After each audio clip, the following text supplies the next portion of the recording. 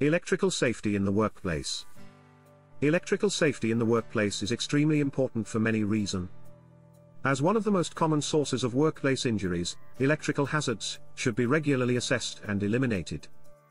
Poor maintenance of electrical equipment can lead to electrocution, electric shocks, life-changing injuries, and in extreme circumstances, death. In this video we'll look at some of the most common electrical hazards found in the workplace. As a business owner, there are legislations in place to ensure health and safety in the workplace remains a focal point. For example, Electricity at Work Regulation 1989.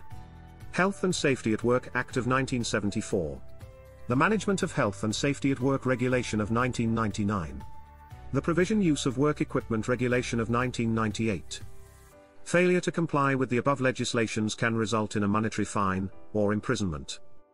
Furthermore, employers are expected to report certain workplace injuries and incidents to the Health and Safety Executive. Lastly, all UK insurers require you to comply with the law in order to be covered correctly. Failure to comply with any of the above could result in a claim being refused. Common electrical hazards in the workplace. Faulty equipment. The continuous use of faulty or damaged electrical equipment such as power tools and extension leads can lead to electric shocks. All electrical equipment should be regularly tested to ensure they're safe to be used. Frayed or exposed electrical cables.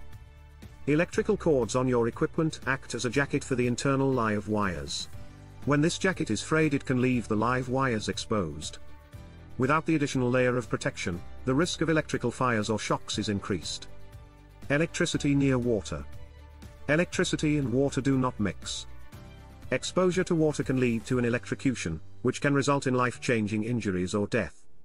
If any of your electrical equipment gets wet, it should be unplugged and inspected by a qualified electrician before it's used again. Incorrect grounding. Electrical devices must be grounded or earthed to avoid the risk of electrocution. This must be checked periodically by a qualified individual. The most common test that evaluates this is a PAT test. Overloaded sockets. With the advancement of technology, our offices and homes are flooded with equipment that requires electricity. This often leads to extension cables being used to accommodate for the many appliances. Ideally, extension leads used for multiple appliances should be fused, multi-way bar leads with surge protection. In addition, do not overload the extension lead's maximum electrical capacity. This can lead to electrical fires. Lastly, basic block adapters are more likely to cause an electrical fire when multiple heavy-duty appliances are plugged in at the same time.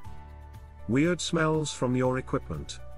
If your electrical appliances or electrical sockets smell like hot plastic, or have yellow scorch marks, this is a sign of an overloaded circuit. This can quickly lead to sparks or smoke.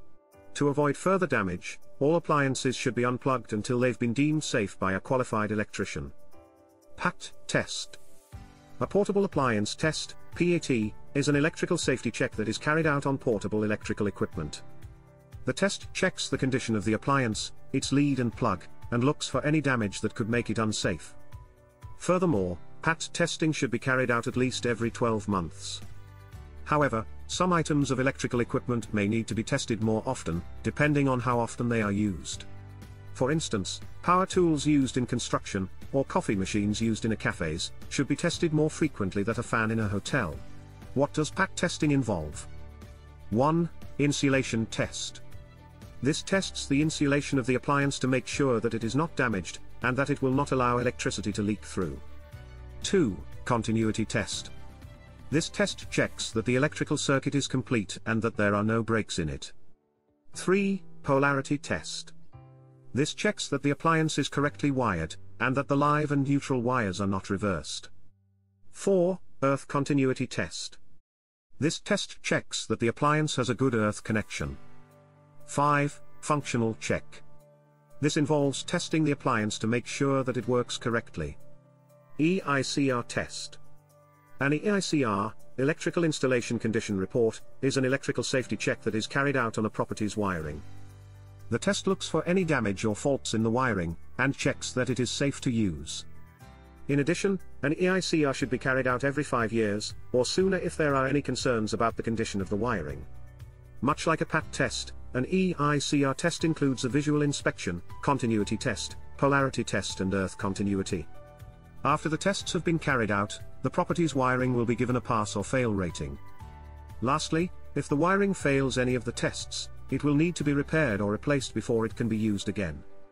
Common electrical hazards in the workplace summary. Being aware of common electrical hazards in the workplace is critical for many reasons. Failure to stay on top of these hazards could lead to life-changing incidents. Both PAT testing and EICR are a vital part of electrical safety in the workplace. Not only do they ensure your employees are safe, but they also ensure your company is complying with government regulations. Employers should make sure all employees are mindful of electrical hazards, and encourage employees to report all hazards to the management team. For further assistance or a free survey, please email or call on the details below, and click like and subscribe if you have enjoyed this video.